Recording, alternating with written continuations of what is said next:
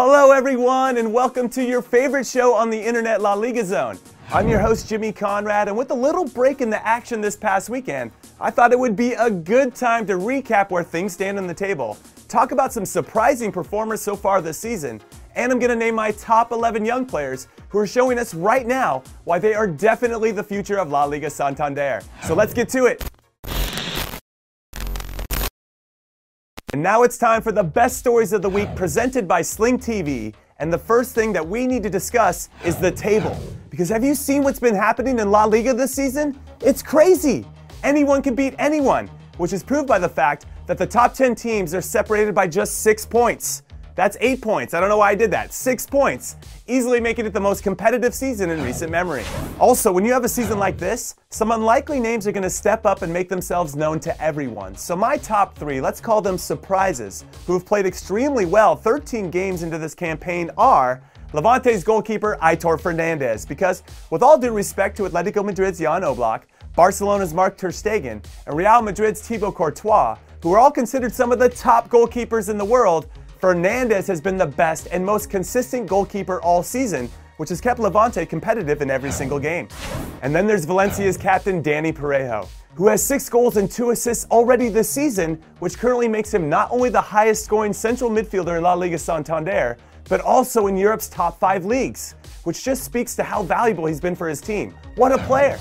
And finally, there's Villarreal's Gerard Moreno, who has been in fuego this season, scoring 8 goals in 12 games, and he's done it from a few different positions too, as the Yellow Submarines manager Victor Calleja has put him at striker, attacking midfield, and out wide, but it doesn't matter where he plays because he's still finding ways to score goals, which has helped Villarreal become the second highest scoring club this season. So those 3 players were my most pleasant surprises in the first third of this La Liga Santander campaign. But now it's time to talk about my top 3 familiar names that are rounding into form at just the right time. And they are Atleti's Alvaro Morata, who has been superb in the last month, scoring in 4 straight league games to help Atleti get to 3rd, only 1 point off the top. And then there's Real Madrid's Eden Hazard, who, after a slow start to his first ever season in Spain, he has been virtually unstoppable over the last few weeks, and I'm not sure any defenders in La Liga know how to stop him, which has made his club's attack as dynamic and fluid as it has been all season. And then finally, there is Leo Messi, who after missing a big chunk of the first part of the season due to injury, he has scored 8 goals and handed out 3 assists in his last 5 league games, which has helped his club Barcelona hold on to the top spot in the table. What a legend!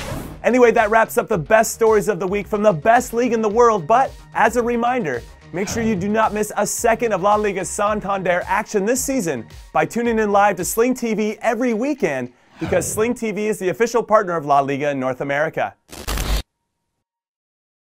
So I'm going to be honest with you. I love putting together my top 11 of the best young players in La Liga Santander because it made me appreciate just how many talented superstars in the making there are in Spain's top division. Also, here are the rules. I'm going to go with a 4-3-3 formation, and I can't pick 2 players from the same team, which will allow me to spread the love around.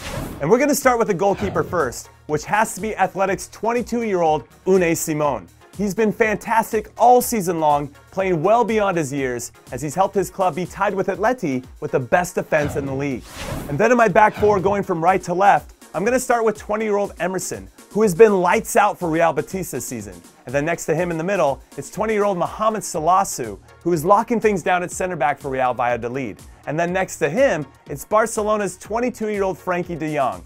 And yes, I know he's more of a holding midfielder, but I know he's capable of playing this position. Plus, there are so many talented young midfielders, I wanted to include as many as possible in my top 11, which means that de Jong has to find a spot in the back line. And then finally, out on the left, I'm going with 21-year-old Pervis Estupiñán from Osasuna, who has been a revelation this season for his recently promoted club.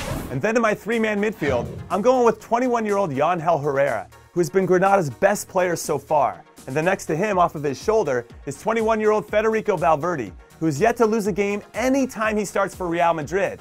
And then above them in my little triangle in the middle of midfield, and the player I expect to be pulling the strings as the number 10, is Real Sociedad's 20-year-old Martin Odegaard, who has stepped up his game not just 1, but at least 3 or 4 levels this season. He's been that good. Then for my front 3, I'm going with Valencia's 19-year-old Ferran Torres on the right side because he is really coming into his own this campaign. And then on the other side, it's Mallorca's 18-year-old Take Kubo, who continues to get better and better with each passing game. And then in between them, running the show up top, it's Atleti's Joao Felix, who has all of the makings to be one of La Liga's very best players in the very near future.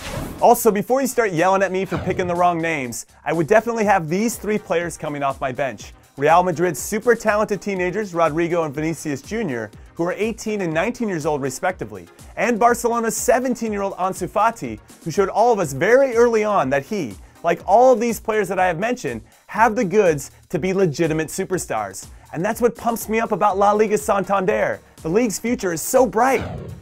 And alright everyone, unfortunately La Liga Zone is done. It is finished, but thank you for watching as always, and be on the lookout for some great games this weekend, especially my pick of the week, Real Madrid versus Real Sociedad. That one should be a cracking affair. See you soon, un abrazo.